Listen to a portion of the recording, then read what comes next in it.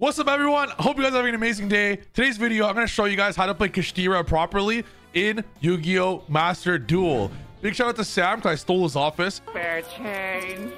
Spare change, ma'am. It's mine now. Let's get straight into this video. A lot of people are playing KASHTIRA incorrectly, so I want to show you guys how. KASHTIRA is not how it's played in the TCG. It's not how it's played when it was full power. You're literally missing half the deck. You have to play it super control. I'll show you guys exactly how to do that right now. Let's get into the video. Let's go. Before we get into the video, make sure to smash the subscribe button, smash the like button. Check out trifgaming.com to get the best playmats in the game. Also, because Sam's the GOAT, check out tsx1.com because that's my man's. All right, let's get into the best way to play KASHTIRA in the planet. Let's go. Pay close attention. I'm going to teach you in this video literally everything you need to know about this deck. Look at this list. It's different than how you need to play it normally. Hear me out. There's a lot of tricks in here. You need to know. You need to know these. For starters, there's not many actual KASHTIRAs.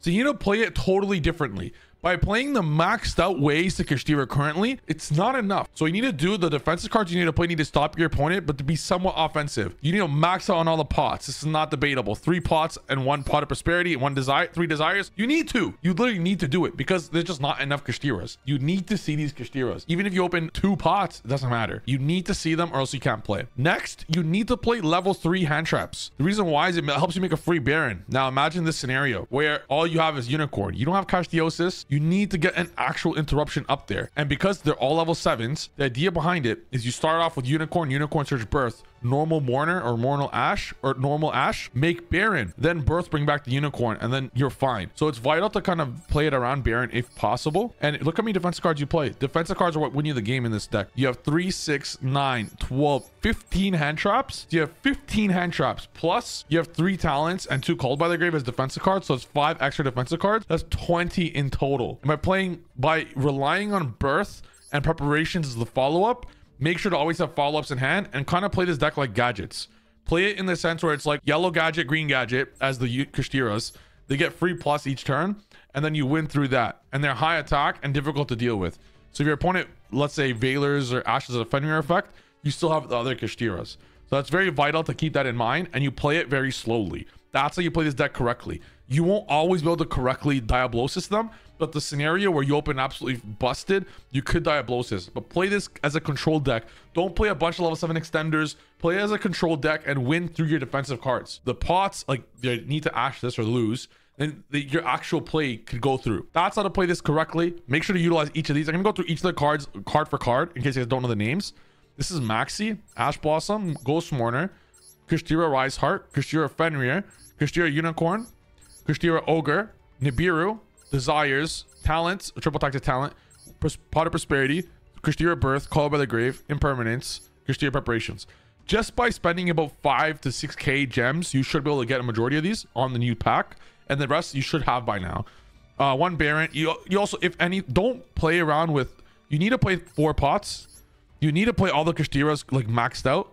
The other defensive cards, let's say you don't have all the hand traps, play other defensive. You can play Enemy Controller. I think that's a common. There's like a budget alternative. Book of Moon is crazy against KASHTIRA. I think it's a rare. You can play Book of Moon. You can play Enemy Controller. These cards are budget alternatives to some of these cards, and they're very powerful as well. If you don't want to, let's say, get a Nibiru or get an Imperm or get a Call by or whatever, or a Ghost Mourner, you could play those. Ghost Ogre is all right, I guess, but it's not as powerful as the rest. 1 Big Eye, 1 Draco Sack, 2 Red Eyes Flare Metal, 2 Diablosis. Dark Arm Dragon is crazy good, so I like 2 of them in case one of them's gone, but you could play 1 if you like, because keep in mind they can look into your deck. 1 this card, Infinite Trek Mountain Smashers, actually helps you make a 4 material Zeus. So going second, you essentially use this card to attack, take their card, and make 4 material Zeus. Play 2 Shangri-La, you need it. And 1 Wind Charmer, 1 Ausa. This is because your Fenrir can take the opponent's Fenrir, your Unicorn can take the opponent's Unicorn, and you're able to play properly with this. You can play Dimension Shifter if you like as well. This card's literally ridiculously powerful. So this is another scenario, but in a format where you don't know if it's good or not, I'm like, so many shitter decks. A lot of people will be playing KASHTIRA, so I don't know the power of this. I prefer all my cards be useful against KASHTIRA. That is the deck list and all the specifics. Let's go straight into a duel. We are going second in this duel, and this is exactly what I'm talking about. You play this deck like gadgets, you're gonna win. You have 3 extremely powerful hand traps. You have Fenrir to be able to search follow-up. You have Prosperity is searching any KASHTIRA you want. Anything. I hope he's playing a good deck. He's playing a garbage deck. Okay, but this deck, if it goes like unstopped is pretty crazy. This card says if a Vernislef monster special summon, you could target a monster field or graveyard, add it to the hand. Ash and Maxi are crazy against this deck. I hope he has one. I think I might even let him. Let's read what this one does specifically. You can discard this card and one monster and add a Earth Fairy. I mean, this is going to get fucking destroyed to Ash Blossom. Holy shit. So yeah, anything he does, he's just cooked. It's 2 cards in hand. Like, bro, now imagine, it's my turn. Special Fenrir. Fenrir effect, get Unicorn as follow-up. What's this one do? Discard, add one, then you get special in Earth. Yeah, that's a good time to maxi. Yeah, this is like, dude, this is so good. Like, Kashtira cards with defensive cards are almost unstoppable. Let's say he's playing a real deck. No deck is playing through Maxi Ash Mourner unless you're playing Pendulum. No cap, Pendulum could play through it. But then you just have Fenrir and Prosperity. It's so broken. Like, it's actually insane. Now I'm gonna do a Fenrir. So I might just Fenrir normal Mourner, get Baron, Fenrir search, Fenrir follow up. Unicorn is the best one to have by a landslide because Unicorn gets Birth, and Birth is what you really want. Birth ensures that the entire duel you have a great follow up. Same with the preparation. You want to set up Birth and preparation ASAP, and then protect them with all your Kashtiras. Target face the cards you're playing up to the number of Earth monsters you control, different than someone from the graveyard. Return Earth monster you control to the hand, and if you do, return the card cards to the hand. Oh yeah, you go ahead, sir. Bounce my Kashtira Fenrir back to my hand. It's literally, I can summon as many times as I want. Let's go. Damn, this deck's nice, bro.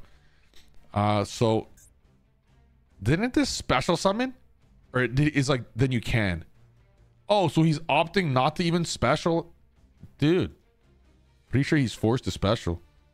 Well, he doesn't need to special, but like if you just leave on this, you die. So I don't think that's a good play. Yeah, okay, there we go. That's what I thought.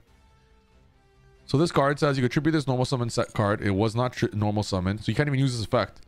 You control this set. Well, you can place this card on top of your deck. Okay, so he's trying to bounce this back with his trap, I assume. Talents. Like, dude, you see what I mean now?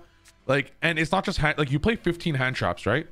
But now let's say you stop your opponent with 15 hand traps. All right, but you also have cards that need to be stopped as talents, Called by the Grave, Pot of Prosperity, Pot of Desires, Impermanence. These are cards going second now that needs to be stopped to stop the opponent. And it's good, okay, to have double Kashtiras like this. Totally okay, because what this ensures now is that the follow-up is going to be insane. So I'm going to special Fenrir freely. I'm going to special Fenrir freely. We're going to do bounce it. I'm literally just going to special it back, bro. Effect. You can search Rise Heart as well, but like the level 4. But don't focus on the rank plays. Focus on follow-up. I'm gonna search Unicorn. I'm gonna Prosperity now in case I hard search, get a Birth. And then I'm just gonna enter battle phase. Always for 6. You don't need any of these. You'd never use your extra deck ever, literally ever. 4, whatever. Like they're all irrelevant. 5, 6. They're all irrelevant. You never use any of them. Prosperity. Let's see if we get a Birth. If we get a Birth, we continue. If not, we're just gonna get a follow-up, like an interruption card. I'm not going to go for Rise Heart. I'm not going to go for any of these plays. This card, if you guys read it, it says, during the bird's turn, you get special a Kashtira that is banished or in your hand. So this would allow us to special, but Ash is so deadly against his deck that I'd rather just get an Ash. This is how you play the deck. Very slow. It is slow, okay? There's no doubt about it. It's a slow deck. But that's how you have to play it. That's how to probably play it, especially in this format. Now look, enter battle. Attack. Effect. Banish the field spell. There's nothing you can do. That's how you control the game.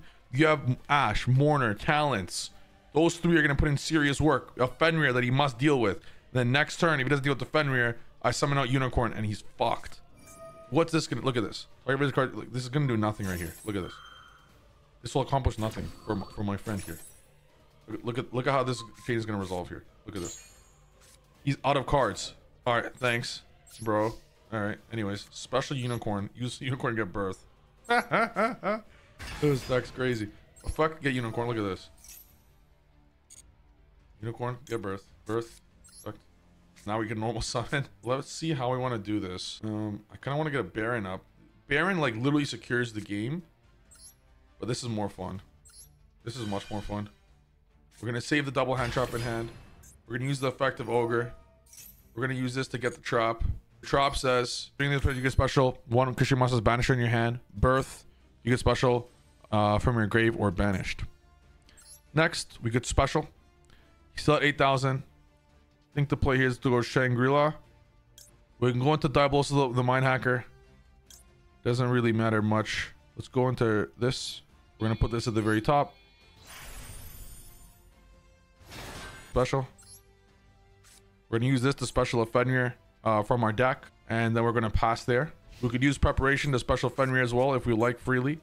But on the standby phase, we're going to trigger Shangri-La. Effect. Bring up Fenrir. And that's just game. Like, there's just no answer you could do. Birth and preparation will summon every single turn. And there's just not enough that he could do. That's a little background of how to play Kashtira. This is a combination of just playing correctly.